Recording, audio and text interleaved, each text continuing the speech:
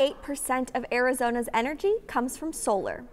But what happens when your solar panels reach their end of life? Cronkite News reporter Payton found researchers and a business that are giving old panels a new purpose. Solar panels are expected to contribute 8 million tons of waste by 2030, according to the International Renewable Energy Agency. So it's now more important than ever to recycle panels sustainably, and Arizona is one of the states leading this effort. So what happens when a solar panel reaches the end of its 20 to 30-year lifespan? Well, the last place it should end up is in a landfill. That's why an Arizona State University professor and his team are working on a technology to salvage the panel's precious metals, such as silicon, silver, and even lead. I am working on increasing the recovery rates of the lead. We don't want this ending up in our environment, in our groundwater, things like that.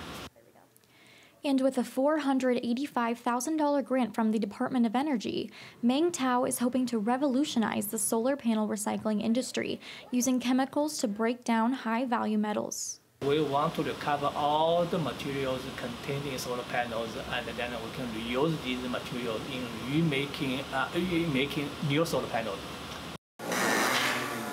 A We Recycle solar facility in Yuma salvages these high-value materials without chemicals.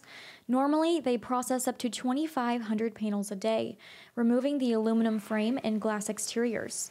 However, issues related to the pandemic have workers recycling by hand. Supply chain issues have been very painful for us. We're on a 24-week delay that we just got informed about this morning for one of our main pieces of power equipment. Until their power equipment arrives, the team won't have fully automatic operations. The equipment is useful for breaking down materials to be used in solar panels. But we make it our goal to avoid landfill for at least 95% of what comes in the door here.